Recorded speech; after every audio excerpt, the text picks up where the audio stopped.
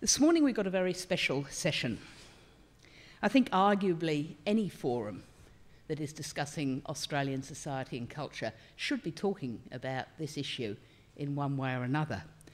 No one forum can say everything there is to be said about this issue, and today we're focusing not on violence against women as a whole, but on the media's reporting of violence against women, and hoping to say some things about how that's changing, how it needs to change, and the extent of the change. 35 years ago, I was a police rounds reporter, and in those days, before mobile phones and the internet, we used to sit in the old Russell Street Police headquarters and listen to the police scanner. Most of the stuff that came across that scanner was what we would now refer to as domestic violence or violence against women. The tone in the voices on the scanner told you that the police weren't necessarily taking it very seriously, regarded as something of a chore and not their real work. And I remember quite distinctly when remarking upon this to my editor, being told, it happens all the time, therefore it isn't a story. It isn't a news story. It's not news. Well, now, of course, we seem to have had a shift. And the shift is along these lines. It happens all the time. It's a hell of a story. And of course it is, on any conventional news values, more than one death a week. Extraordinary lost productivity and economic cost. 40% of women who say that they've been on the end of either physical or sexual violence during their life. The leading cause of preventable death and disability in women of childbearing age. These are extraordinary statistics. This is an economic story, a crime story, and a social story of enormous proportions. And yet, the research tells us that it has been underreported. And here I should say that the Centre for Advancing Journalism has got a current research project in this and also doing a lot of work with our students, trying to look at why there has been an apparent shift in news values, what has caused that, and how deep does it go, or what long-standing can we expect it to be of long-standing or not.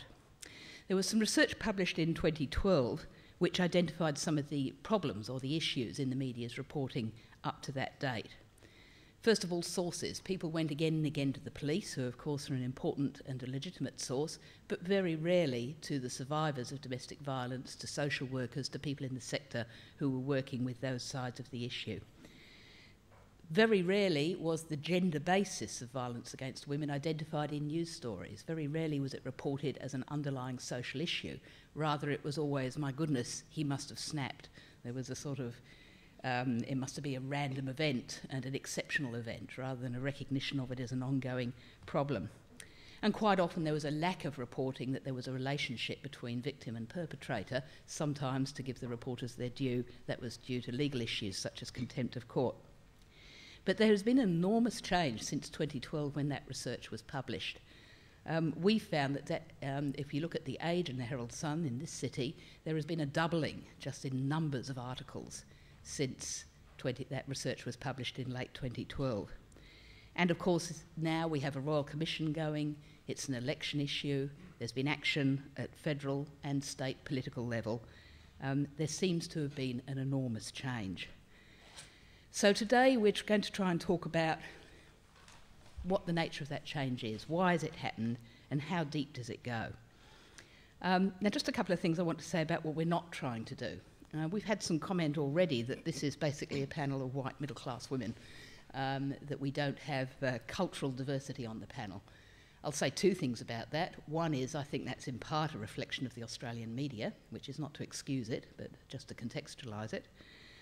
Also, that we did try to get a bit more diversity on the panel and haven't succeeded, but I certainly think if you look across the new news as a whole, you will find that diversity there.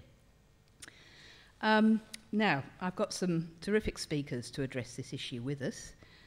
First of all, on my left, Vanessa Born is the Media Projects Manager at Domestic Violence Victoria, which is the peak body for Victorian family violence services.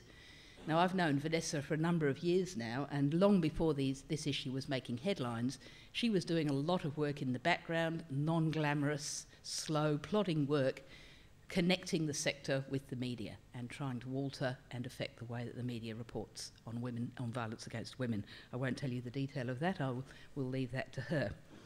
And sitting on her left, we have Ellen Whinnett, who is National Political Editor of the Herald Sun.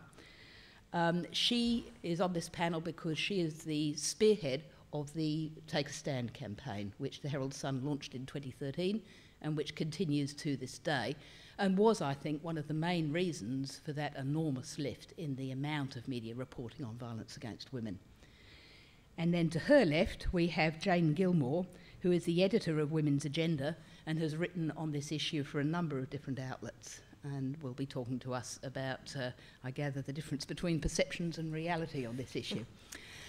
We're going to allow some time for questions at the end, which are most welcome, but to start off, I will turn to Vanessa and ask her to talk about her work. Hi.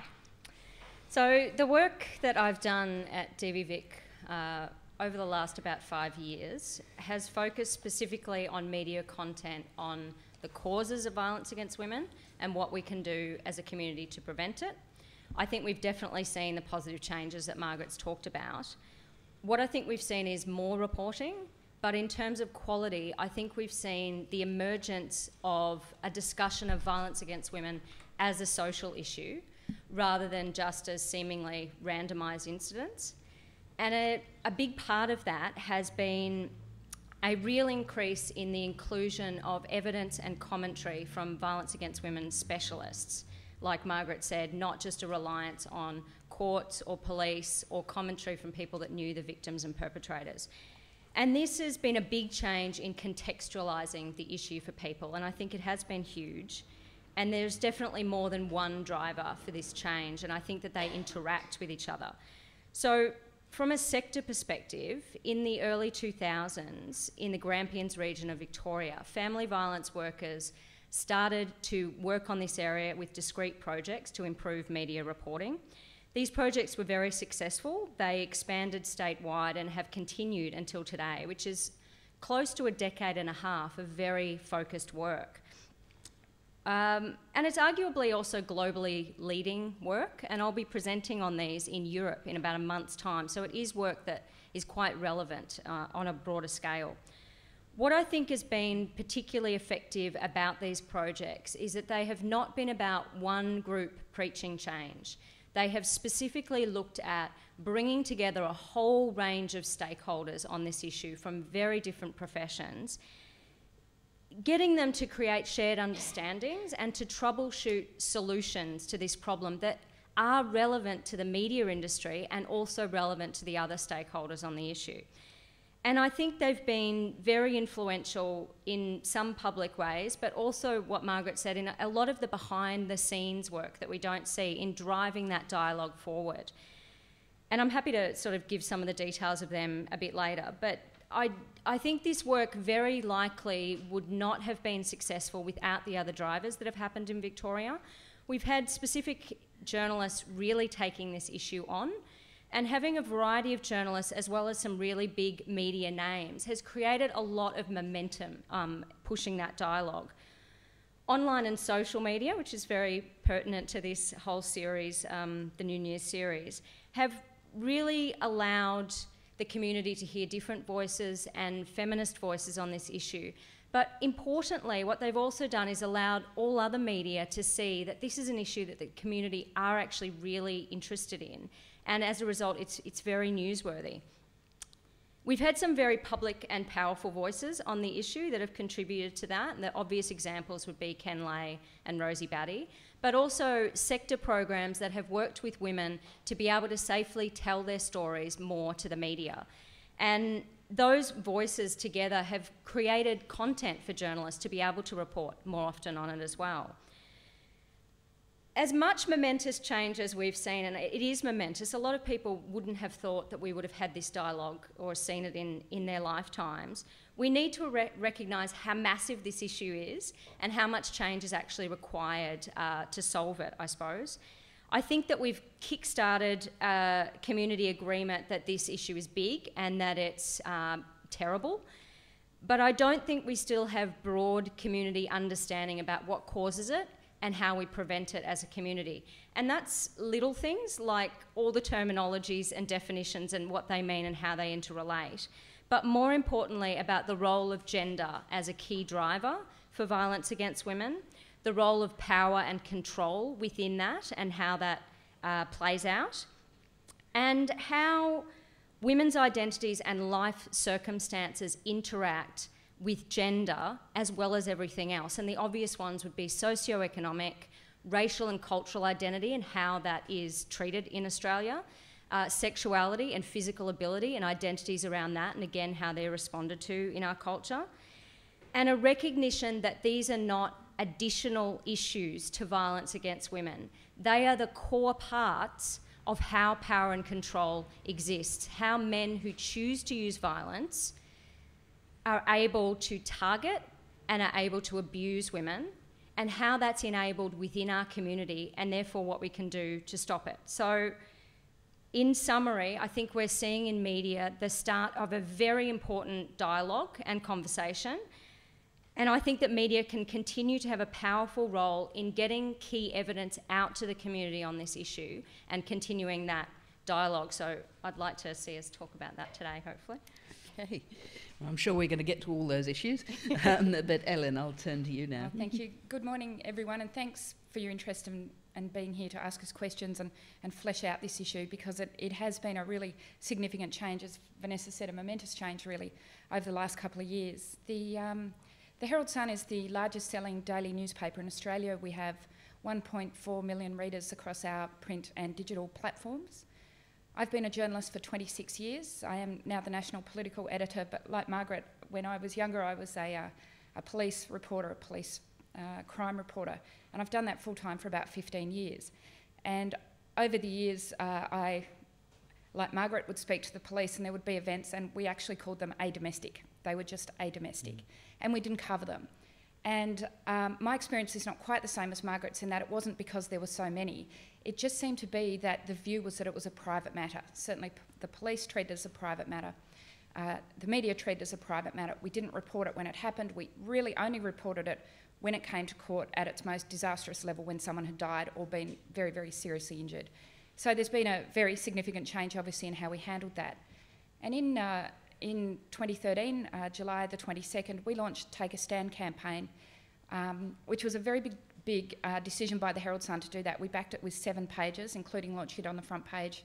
And to do it, we got male community leaders in, because that was the first time the Herald Sun had said, we're going to treat this in a very systemic way, and our aim here is to make this a male issue, not a female issue. Vanessa and people like her knew this, and have been telling this, and it was time, I think, for the mainstream media, which, you know, in Melbourne, the Herald Sun has a very big voice in this field. And so we made it all about the men. So we had powerful men coming out and saying what needed to be done. And we also used very sympathetic, strong survivors who felt able to be, in a very public way, identified as survivors of family violence to tell their stories, because for us, it was very much about showing our readers that this affected everybody. It wasn't a feminist issue, or it wasn't a niche issue. This affects everybody, and we were really pleased to be able to do that. And the other thing we really wanted to do was make it a political issue. And I think about 4 months before we launched, I went and met some people, including at Domestic Violence Victoria, and I said, I want to make this a political issue. I'm going to get this on the front page. And as a result of, I think, a lot of the Herald Sun's advocacy on that, you've seen here in Victoria the first Royal Commission into Family Violence and the first appointment of a Minister for Family Violence. And of course, when Rosie Batty came to all of our attention, she was this gracious, strong, amazing advocate. I think to a degree the environment was perfect, and people were really ready to listen to someone like Rosie Batty because she spoke for all of us. And so we've been running Take a Stand now for 2.5 years. We plan to continue that. We're absolutely committed to that. My editor is a male editor. He's driven us very hard on that. He's extremely interested in it. He understands how important it is. And we look forward to continuing Take a Stand for as long as it takes for us to make a change in this field. Thanks very much, Ellen. And Jane. Hi, thank you all for coming. My work around domestic violence has mostly been concentrated on, as Margaret said, the difference between perception and reality, because I think that's where people in the media can make a difference when we talk about what the perception of reality, so what Margaret was talking about before, of it was perceived as a private matter. As my grandmother would have said, you don't hang your dirty laundry out in public, that kind of thing that kept it quiet, to what we're doing now, where we're saying it is a public matter, and now the perception is that it's a public matter. But what we're doing now, I think, is we are still distorting the perspective slightly, because the problem is, the one thing that we don't ever talk about is we actually don't know what the reality is. All the data that we have about domestic violence or any kind of male violence against women is self-reported, is based on surveys. The one most frequently used is the ABS Personal Safety Survey. And that's the one where everybody quotes the myth that 1 in 3 victims of domestic violence are men, that 1 in 5 women will experience violence. At best, that's an indication, because it's all self-reported. So the way that survey works is they choose a certain couple of thousand homes, and they send somebody in, pick a person in that home at random, and ask them about their experiences of violence. The problem with that is all perpetrators think of themselves as victims, apart from a very few sociopaths. If you talk to, and frontline people will tell you this all the time, perpetrators think of themselves as victims. So she made me do it, she pushed me into it, she knows what I'm like when I get angry. And so when you sit somebody down like that and ask them about their experience of violence, they will report themselves as a victim. On the other hand, if you talk to somebody who is actually genuinely a victim of violence, they will think it's their fault, they will think it's something to be ashamed of and something to keep hidden, so they will report that they have no experience of violence. So these self-reported surveys are an indication, but they're not actual information about the extent of domestic violence, or particularly about sexual violence, because the one thing that we know about sexual violence that crosses all cultural boundaries, all age, gender, and across history is that the almost universal experience of that is shame. So because of shame, it's not reported, it's not talked about, people will actually lie about it. And we have this saying on the internet that anecdotes are not data, which I dispute they actually are. They're not statistical data, but they are data. And you talk to anybody with experience in this sector, and they will all say that when they do talk to people, the common refrain is, oh, I didn't tell anybody, I didn't report it, I was too scared, I was too ashamed, I didn't know what to do.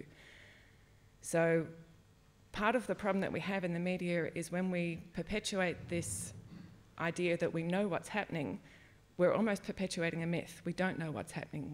We think we have some idea of it. All we know, as Margaret said, is that it's drastically underreported, and the nature of it means that there's not a great deal we can do about that. The one section of data that we have that is actually robust is homicide data, because it's not self-reported, it's investigated by police and coroners, it's investigated objectively with evidence. When you look at the homicide data, if that's a reflection of what's happening, of the worst end of what's happening in domestic violence, then the gendered nature of it is so stark. New South Wales Coroner's Court released a report into the last 10 years of domestic violence deaths in New South Wales, and it was just absolutely horrific. There were, of all the homicides in New South Wales, 17% of male homicides were domestic violence related, 48% of female homicides were domestic violence related. In the entire 10 years, there were 25 men killed by their intimate partners. In not one single case, not one, over the entire 10 years, was a man killed by an abusive female partner. 6 men were killed by male partners, 25 men were killed by women, and in every single case, there was evidence that the man was abusing the woman who eventually killed him. These are the things that tell us what happens when domestic violence gets to its absolute worst. But we also know that the homicide rate in Australia is very low, and that's in fact been declining over the recent years, not increasing as, again, perception looks like, because now we're hearing about it rather than that it's happening more.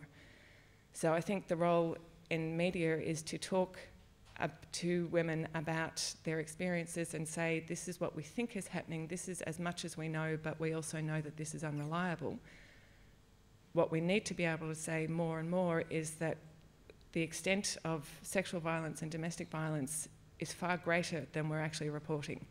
So the fact that we're able to say to women that this experience happens, it happens to too many of us, that you are not alone and that you are not to blame, I think is the strongest thing that we can do when we're talking about this issue. Thanks very much to all of our panellists. I'm just going to ask you a few questions now, which I hope will test some of these assumptions. As I told you, we've been doing a lot of research on this, interviewing a lot of journalists, including Ellen and her colleagues at the Herald Sun, but also in other media organisations. And one of the questions we've been asking is why? Why the change? Now, most people, of course, mention Rosie Batty and Luke Batty's murder, but in fact that was February 2014, and the lift in quantum had begun before that quite markedly. So while that obviously swelled the numbers of articles being published enormously, it certainly wasn't the root cause. Other things that most reporters identify are the advocacy of Ken Lay as Chief Commissioner of Police, and also before him Christine Nixon, who actually did a lot of work behind the scenes in changing the way the statistics are gathered and the way in which police report this issue. And then we can go on and say, well, now we've got a Royal Commission, and obviously there's reporting of that going on, and there have been other issues as well. What if those factors didn't exist? If we assume the police had never given this issue priority, if we assume there was no Royal Commission and Luke Batty had not been murdered, which of course we all wish, would we still be looking at the same quantum lift or not? Ellen, would you like to comment on that? We're talking about a hypothetical, obviously, but I'll give it my best shot. We did launch Take a Stand in, 6 or 7 or 8 months before poor Luke was killed. You know, as of today, 67 women in Australia have been killed by men, most of them at the hands of a family member. There's been a body found overnight. That woman's son has been arrested by the police. I really hope that we would have identified that pattern. Look, from the Herald Sun's point of view, we have covered family violence over the years, and there have been specific individual cases that have come through the justice system that we have followed through. Would we have covered it in a systemic way? I'd really like to think that we would have. I feel like its time had come, and also I do believe that 15, 20 years ago, there was a stigma in people coming out and talking about it. I think people very much feel able now, or much more able, to go to the police or go to a support worker and actually talk about it. And all of that means it's easier to talk about publicly and therefore in the media. What do you think, Jane? I think it's such a combination of complex factors that were you to remove any one of those factors, then all the others would paper over the holes. It's not even just Victoria or Australia, it's international, that advocates in the UK and the US have influenced advocates here, being given that space, that there were say, when I first started doing this, 2009, 2010, there was a lot more noise from bloggers and from individual advocates that then carried over into the mainstream media. So I think it was a combination of a lot of different factors, and then you had the right person like Ken Lay, who made incredible differences to the way police understood domestic violence, that in the first 3 years of the changes that he made, domestic violence reporting in police went up by over 150%. And that was entirely due to reporting. It wasn't that domestic violence increased by 150%. I don't think it changed at all. But police were recognising it and recording it as that, and he was making such strong efforts to change the way they were perceiving it, which also changed the way journalists were perceiving it, which changed the way the public was perceiving it. So I think it all snowballed, and I don't think any one factor really could be removed and change the snowball. Now, Vanessa, you've been working away at this long before it was making newspaper headlines on a regular basis. What's your perception? How deep is this change, and would it have happened without these other factors? Look, it's hard to answer, and in saying, yeah, I have been working specifically in this field for 5 years, but the work that I've done, like I said, has been with a lot of people that have been in the sector a lot longer, and we're talking 30 or 40 years, women that started some of the first refuges. So from working with them, they have been trying to do this for decades and literally hitting walls. And it's not that it hasn't been reported, but it, like you said, it hasn't been reported comparable to what's actually going on and the range of things that are going on.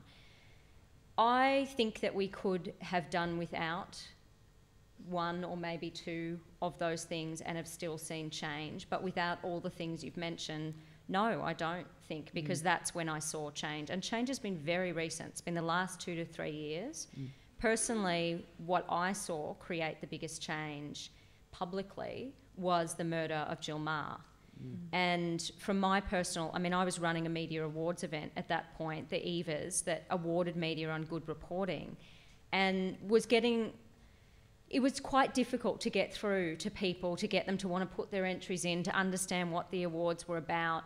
I saw a really obvious and marked difference when Jill Meagher was murdered, and I think it had a lot to do with the fact that she was a member of the media, and I feel like it personalised it for some media. And that's not to say that every change that happened from that point was because of that, but I do feel like it stopped being a this happens all the time to, oh my goodness, how awful and how real is this? Even when though it that happens. wasn't domestic violence, that was the rare case of stranger danger, wasn't it? But it brought up that dialogue of women being murdered, women's safety, whose responsibility is it, you know, and it became this discussion as well where we went, oh, this is actually quite rare. It usually happens in the home. I saw the biggest change then, and I saw a lot of online and social media commentary about what is this problem of violence against women, what's going on, how should we be talking about it more. All those other factors, though, I think you need public voices. I don't think things get very far when you have women who are already stigmatised and devalued in society saying this is a problem. And like you said, Christine Nixon actually started all of the changes in Victoria Police. Ken Lay did a massive amount, but he's often credited for all of it, which I think is quite interesting. Yeah. And I do think that outsiders or people with the power are often listened to on an issue rather than people advocating for their own group as well. Just staying with you for a moment, Vanessa, you talk about the experience of those women running refuges, founding refuges, working very hard on this before it attracted major funding or royal commissions or anything of that sort. Can you just tell us what their typical experience would be with the media, going back? Going back. Look, it was ranging. So there have been really good journalists for a very long time, and stories of people that just push this issue again and again and again and get completely stigmatised by it within their own media outlets. So there was a lot of those stories of the fabulous journalists. And then there was a lot of negative stories. And I have to say, before I say these, I do think media gets the blame for this in a way that's not necessarily proportionate. I don't think media are to blame about the community dialogue on this issue. I think it's a broader community dialogue, and media are simply part of that. And often we can think it's their fault, and I don't think it is. But, I mean, the worst sort of comments that I've heard is media calling up organisations and saying, point blank, have you had any good gang rape stories recently? Could you give me a call when you do? And people just having to just hang up the phone and go, what is the world coming to? So there's that. And then there's sort of getting quotes and them being turned into something that's quite dramatic or just dropped. So spending all of this time away from direct service, giving quotes, and then the story doesn't run because the journalist wanted it to run, but the editor didn't really think it was a story. So that would be some of them I'd mention. Yeah. Well, I'm glad to hear that there were also good practitioners out there before it was a popular topic, if you like. Now, all of you have highlighted the gendered nature of violence against women, and of course if we ask the question what causes violence against women, it's a complicated one, and there are many factors, and I know that all of the bodies that are in the field at the moment, including our watch, are wrestling with how to state those many causal factors. But obviously gender politics is the underlying one, the big one. How do you cover an issue like that? Obviously a murder is relatively easy in conventional news terms to cover, but as Jane alluded to, it's only the tip of the iceberg. It doesn't go to issues of financial control, of surveillance, including using electronic devices, of bullying, of verbal abuse, all sorts of other things. Ellen, I'll go to you first, then you, Jane. How do you cover gender politics in a paper like the Herald Sun? I think there's two ways that we cover family violence, and we went through this sort of meeting we had with the Press Council last week or 2 weeks ago. One of them is the sort of reporting of the incident as such when you go to cover a big event, and that gets reported. I'd actually say it's not easy because you have to deal with people who are very traumatised, convince them to talk to you, get their trust, and then treat them with the respect that earns that trust. So on the one hand, that's just reporting that brings to people's attention another woman. then what comes out of that is the more measured feature type reporting where you analyse this, which is where I think Vanessa is talking about, where we're getting in more of the commentary from experts, survivors, advocates, the sector, and I think that's how we do it. And you can, obviously there's a fair debate going on at the moment about whether it's just gender politics or whether it's poverty or whether it's other issues, cultural issues, those sorts of things. I think the most important thing that I can do and that the Herald Sun can do is just ensure that we don't victim blame. That's the thing that we have to be most vigilant about. And with Jill Maher was a perfect example of that. I didn't hear anyone saying, what was she doing out at that time of the night? I did. Like, okay, well, 20 years ago it was the first question the media asked. It was dreadful. I thought, certainly what the Herald Sun did, we focused on the failings in the justice system that allowed this man to be there. There were outrageous failings that failed that young woman. And so I think that's the area that we speak very much to the middle at the Herald Sun. We have a lot of people that we have to talk with. I can't alienate 50% of those people, so I need to talk to those people, not at them, and we just have to ensure that we're not victim blaming. Yeah, I get that. But there is a more difficult question there, isn't there? I mean, given it's gender political and given the commitment, and I think it's undoubted, the commitment of the Herald Sun to this issue, how does that reflect on the rest of the paper? Would you still run a sexist joke? Would you still run comments on the comment streams of some of your columnists and so on, which are demeaning to women? Or do you see that as somehow a separate issue and not covered by this one? Well, Margaret and I could argue about this till the end of time. We could, and have. And in fact we do. Free speech versus what our responsibility is on this. It's a really hard one. We've prominently reported today that a V8 driver has been fined $25,000 for just saying something so offensive and stupid. We took Billy Brownless to task over something really stupid he said the other day that he then dismissed as just a throwaway line. Well, no, it wasn't actually. So, I'd argue that we do advocate for this, but I'm not going to agree with you that we should limit the comments that come out as a result of some of the things that our opinion writers do, because I think that's a free speech issue and it's a different issue, I think. Would you have the same attitude on issues of race? Yeah, I would. You would? Yeah. Okay, Jane, do you want to comment on this? How do you cover gender politics? I think it's the one area that the media significantly falls down on, and it's an insidious thing. It's not so much that you have a headline saying woman got herself killed anymore, but what we see constantly is the victims being highlighted and the perpetrators disappearing. So in a headline, there was one the other day about woman takes selfie and leads to murder. Well, no, selfies don't cause murder. The decision of the man to pick up a knife and stab her was what caused the murder. In the rest of the article, the way it was reported, the reporter went and asked a neighbour who reported that they seemed so happy together, as if somehow this makes it okay that he just snapped.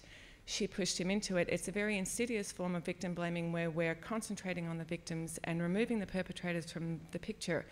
Even the term violence against women, I think, does that. When you're talking about violence against women, what violence? Who's causing that violence? So I always refer to it as male violence against women because that is actually naming the problem for what it is. And I think this is something that happens all the time in media reporting. The perpetrator's erased. We focus on the victim, we focus on what she was wearing, what she was doing, what was the cause of the fight, did she leave him, was she having an affair, was there money problems, and we never talk about the actual source of the problem, which was why did a man choose to pick up a knife and stab her? That's the question that we need to be asking that seems to be almost never asked. And why is it? I mean, again, the statistics, and you've written on this, Jane, show that violence is overwhelmingly perpetrated by men, including male violence on other men. Yeah. Why? Why is this? That's where you get into really complex that we haven't got enough time to cover here because there isn't a single answer. There's not a single form of violence, even in the domestic violence. It's on a continuum, so you might have some relationships where both people in the relationship are violent towards each other and it's damaging and nasty and certainly terrible for children involved, but it's a very different thing to the sort of intimate terrorism where you have one person controlled and terrified, and another person exerting control and terror over them. That doesn't always necessarily have to be physically violent. Sometimes that can be very, very quiet. So again, what you're talking about with this most of the time is that intimate terrorism is almost always men. And again, what you're looking at there, the causes of that, is very different to the violent couple that throw plates at each other all the time, which is very different to the guy that spikes somebody's drink, or that doesn't take no for an answer, or that gets into a fight with a woman at the football and punches her. The causes are very different, and I think to ask what's the cause of this, there are so many complex interacting factors that operate particularly on men to make them the perpetrators, and operate particularly on women to make them vulnerable to being victims. Yeah. Now, Joan, when you've raised these sorts of issues, particularly how we refer to violence against women or men's violence against women, you've paid a price for that, haven't you, in terms of the response? Yes. Just tell us a little bit about that. I find it quite weird, actually, because when I talk about this, my assumption is if I'm talking about men who commit violence, I'm talking about violent men. And the reaction that I get from men is so defensive. And I think, but if you're not a violent man, I'm not talking about you. Why are you so defensive about this? Perhaps you should think about that. But also, they seem to think that if you say that men are violent, you are saying, you know, it's like the internet, and not all men. Anytime you mention it, some man pops up out of the internet screaming about not all men. And I think, you're the one saying all men, not me. I'm supposed to be the rabid feminist, and I'm the one saying, well, men should be better than this, and I don't think all men are like this. And you're the one defending men's rights, telling me that I'm saying all men are violent. It's this really weird reaction I have never understood. And the other one that I think is hilarious is, stop saying all men are violent. I don't know if I can use the words that they normally use, but, or I will kill you.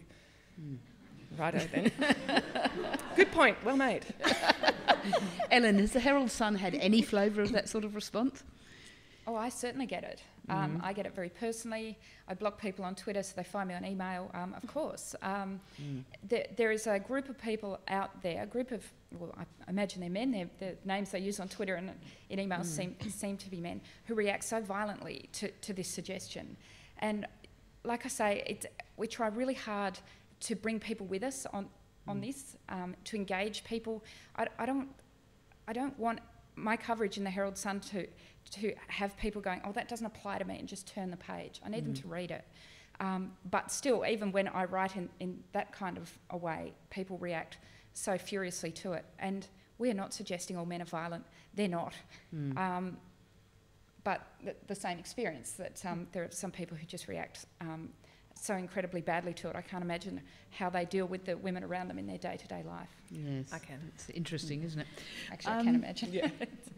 Now, we're going to go to questions in about 5 minutes, but before we do that, obviously there's been this enormous increase in quantum. I think it's inarguable that there's been an increase in the coverage of it as a social issue, and perhaps we're even beginning to get to grips with the gender politics, although I would argue that that's a gap.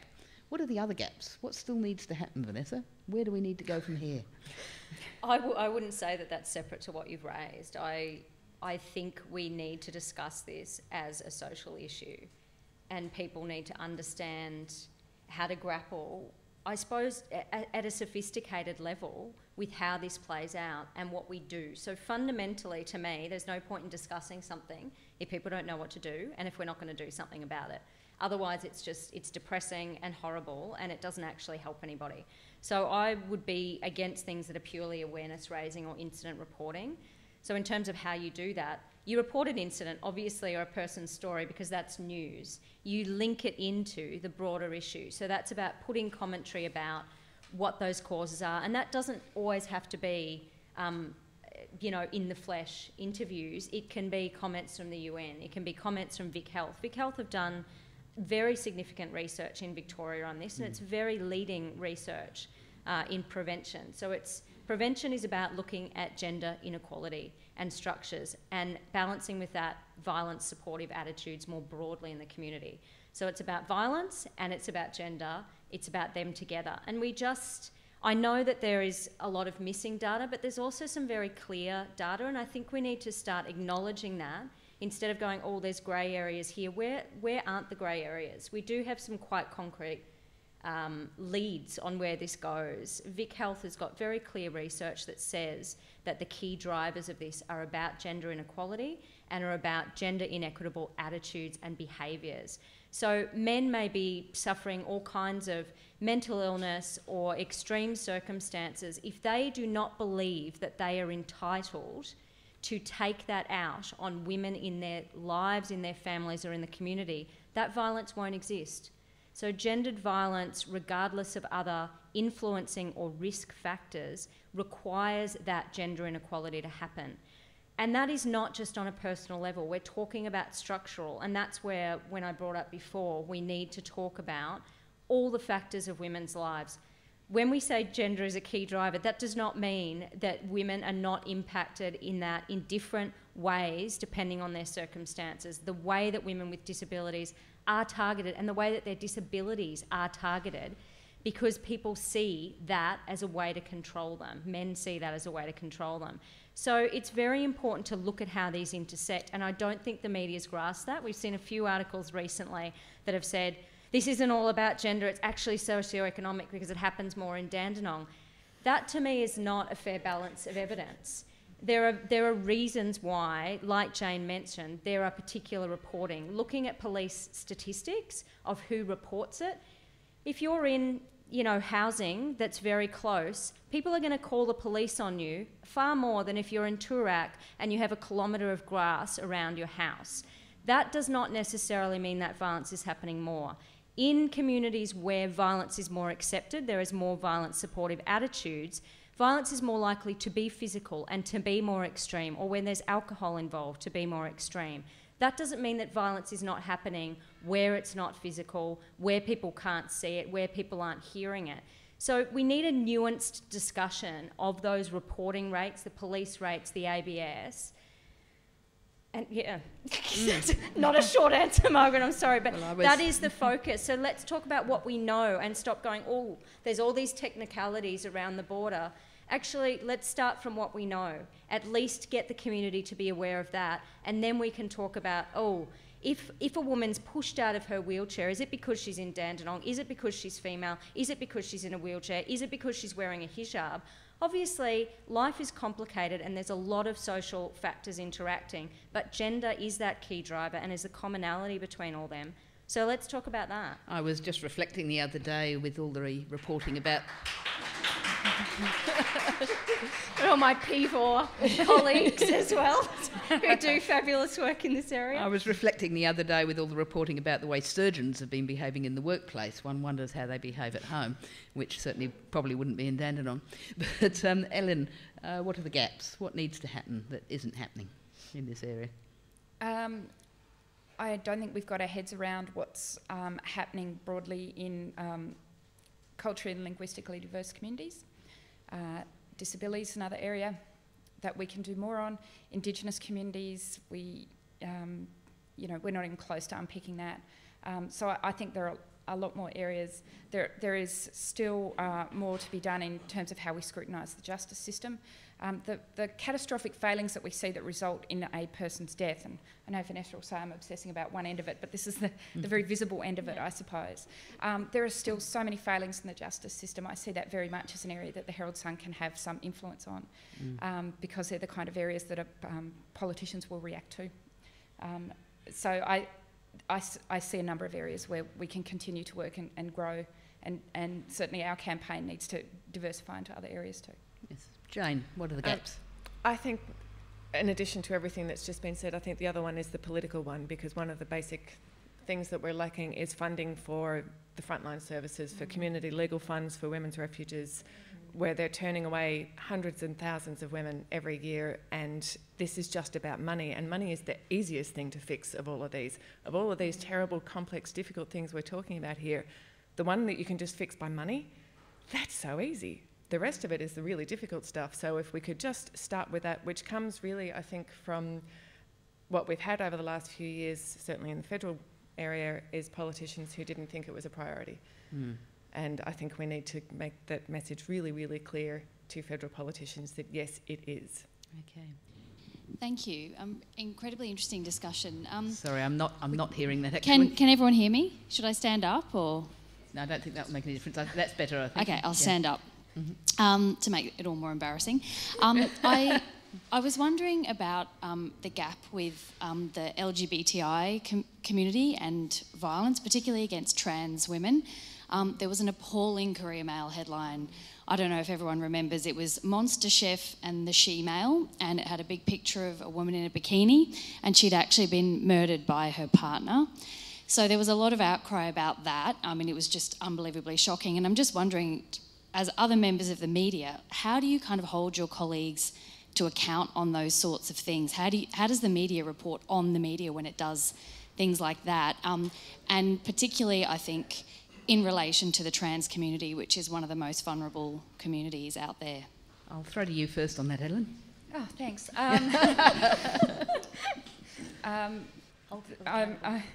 Well, yeah, that was the story that was published in Brisbane. That was adjudicated through the Press Council, I understand, and they were criticised by the Press Council and accepted that criticism. They also issued an apology for that story, and you won't get me or anyone else defending that story. So I'm not going to sit here and defend it and the treatment of that. And certainly when they revisited that issue afterwards, they handled it much better. But of course, the damage had been done early on. I have to say the Herald Sun doesn't do many stories in that field at all. The Age does a little bit. I'm not really sure why that is. We just haven't. We're not opposed to it. We just haven't, and it is an area perhaps that we should be looking at. Jane?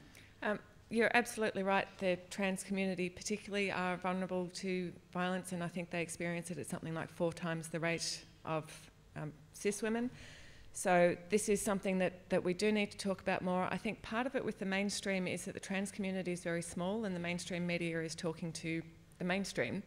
So they see it sort of as a niche, whereas those of us in niche publications know that we can talk to them more easily.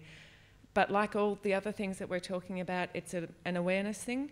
So as much as it's taken the last few years to raise awareness about male violence against women, we're now in the process of raising awareness about violence against trans women, against the full LGBTI community. And I think that's just a process that we're going through. I think it started. It's got a ways to go, but it is definitely underway. Yeah, Vanessa? This reflects the fact that I work in this area all the time. I was very excited by the response to those reports because I look at articles that are as bad as that quite regularly. The Australian Press Council that Ellen's mentioned, who basically adjudicate and tell people off and stuff like that when they do things wrong, they got more complaints on that than I think anything else that they'd gotten that year or what. It was an amazing amount. So I think that shows a real shift. It's not enough, and I'm not saying that it is. How do you hold people to account? I think it is the community caring, and that's what made me excited about that reporting, is the community actually cared. They went, this is not on. We don't want to talk about people like this, and it is not okay to talk about victims like this. And I think that's astounding, because it's definitely been an area that is not violence against women more broadly. Issues of violence within the LGBT community more broadly is very infrequently talked about. In terms of how we want to talk about it, I think, again, it's about contextualising it, going, this is about the LGBT community, but it's also broadly about how we look at violence, who is a victim that we have sympathy for and who is a victim that we don't have sympathy for, and how does that direct the ways that we talk. And that is a really broad issue. So I think you can link it into that even with a mainstream audience and say this is an example of this bigger issue which is of relevance to everybody. That's really interesting. We'll have the second question. Hi, I'm Scott Holmes. I'm a prevention practitioner. I've been working in this space now for nearly 5 years, and I look around here and the ratio of men to women is about the same as it was when I began 5 years ago. I'm wondering about the comment that was made about having to speak with 50% of the population, not at them. I'm not sure that that's actually achieving much change in terms of getting men actually involved in this issue. I'm wondering what we can do to actually find other ways to say, men, you've got to step up and actually come to events like this. That's a good question. Who wants to tackle that one? Well, I'll start, because I think, while you're right, looking at and seeing a lot of female faces and not very many male faces, I do think men are talking more about the need to step up, that although White Ribbon have had all kinds of issues, they are making that idea public that in recent years I don't know much about sport ball, but there's been football players and rugby players, I think, speaking publicly about this in ways that we would never have heard of 10 years ago. They would have been pilloried if they'd tried it. So I think, again, it is changing, but you're talking about social change which happens slowly. It happens at tragically, painfully slowly rate. But it is slowly moving, and those things that I'm seeing in the last couple of years are an indication that men are aware that they need to become involved in this. It's still got a ways to go, but I do think it is changing. Addressing this in an indirect way, I don't want to sound like a politician, but 20 years ago, when I was a crime reporter, in the early 90s, systemic sex abuse was just becoming a story. And people were speaking out for the first time, really, in huge numbers about being abused through the churches and the community groups. And no one knew how to deal with it. The police didn't know how to deal with it. In the media, we didn't know how to deal with it. You get a complaint against a person that the police had finally forced themselves to investigate, and would result in charges being laid against someone who was a pillar of the community, a male pillar of the community. No, like, it was, how do we report it? This is so grubby. Do we actually report it? Are people ready for this? We tied ourselves in knots. Now we don't. It's really simple now. We just report it. The people who have been victimised feel very comfortable coming forward and holding the people who did that to account. The courts know how to deal with it, police know how to deal with it, the media does. I would like to think that where we are now is the start of that process on violence against women and family violence. So I think we're at the start of it. I really, really hope that in a couple of years we're going to be right where we are now with not finding it hard and not having to overthink how we deal with people who perpetrate violence against others. Vanessa, would you like to have a go? How do you get men involved in issues of this kind? Look, I don't have the answer to that. I've got a couple of ideas in terms of the broader issue. I know there's been some really good papers on not using masculinity to get men involved, and I think that's what we need to think about.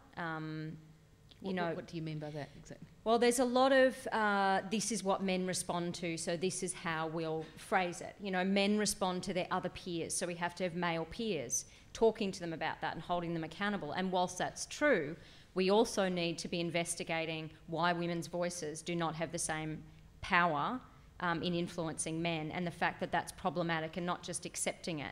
We also need to look at the sort of dialogues around, you know, real men don't do this, real men don't rape, real men don't whatever, and look at the fact that we're reinforcing this concept of real men, which is, I mean, to me, nothing else except hyper-masculine.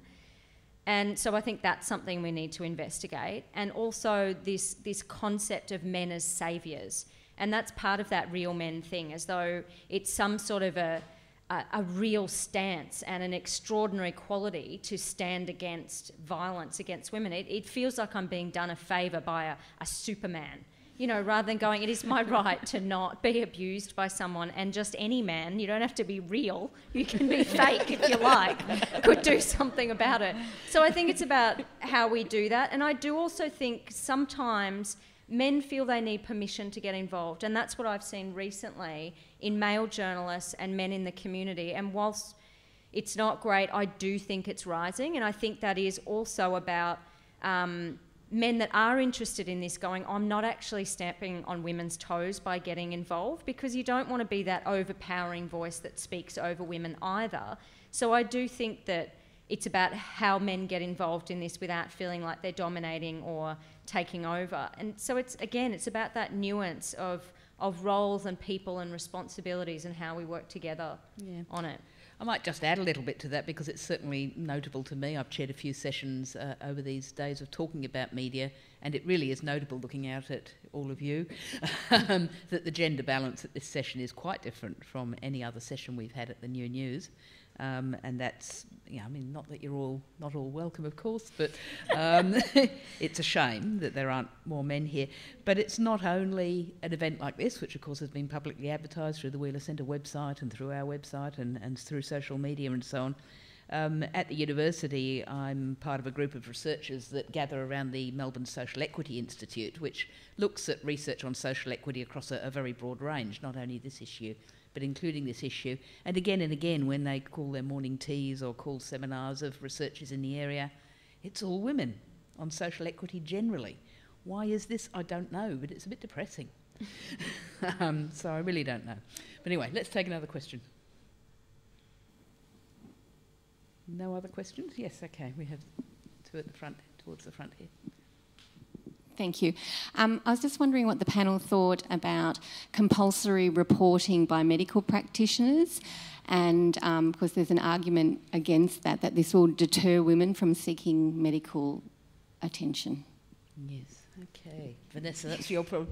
Probably naturally yours. There's a lot of issues around mandatory reporting, not just of medical professionals. We saw a few years ago the government looking at bringing in, sort of punitive measures against parents or arguably just women for not reporting abuse against their children.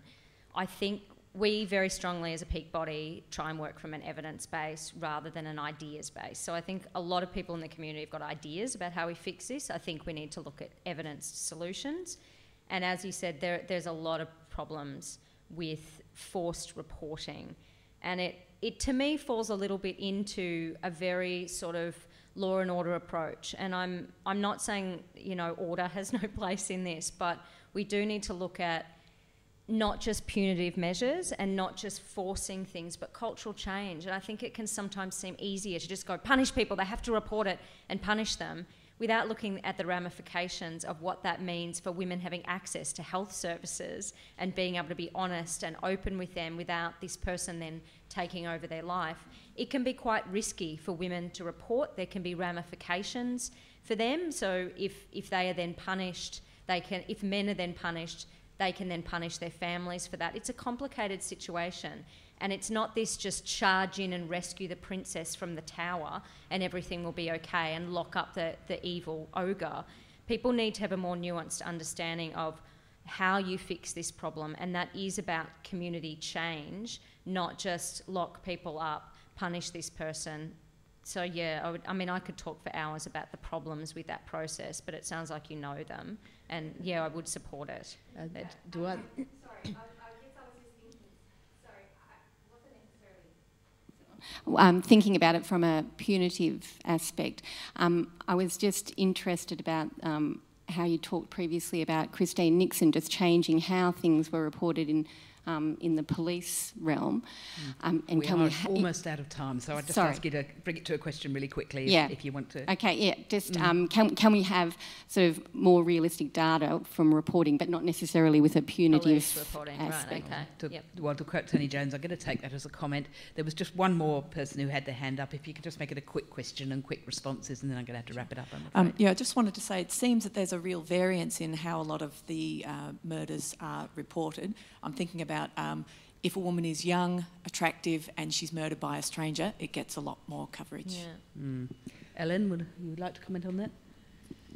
I think that has been the case over the years, that a stranger murder, and I think the background to that is because everyone could relate to it because we've all walked down the street.